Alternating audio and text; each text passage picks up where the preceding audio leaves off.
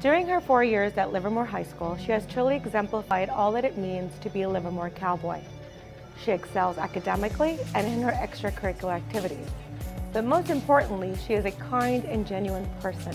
She has taken advanced course load each year that she has been here and has consistently been on the principal's honor roll.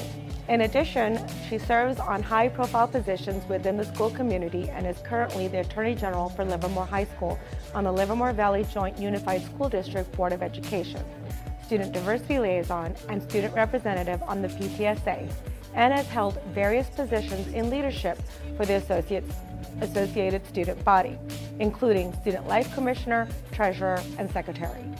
That would be impressive on its own, but she has also excelled in expanding, promoting, and leading the DECA program, an organization that prepares young adults in different aspects of business, such as marketing, finance, hospitality, or management. Although Livermore High School student, this student served as the president of the DECA chapter at Granada High School, Livermore High School's sister school. She has dedicated many hours and a great amount of energy to this program and is passionate about and is fully vested in its success. Learning the different sectors within business helped her find her passion in entrepreneurial business and marketing. She has always had a passion for the wedding industry and began that journey as an assistant for a wedding planning company in the Bay Area, where she has now been promoted to assistant project manager.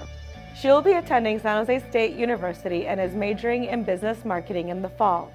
SRI-THARAN is the recipient of the Rios-Haggerty Business Scholarship, a scholarship awarded to a student who plans a career in some aspect of business ownership or management.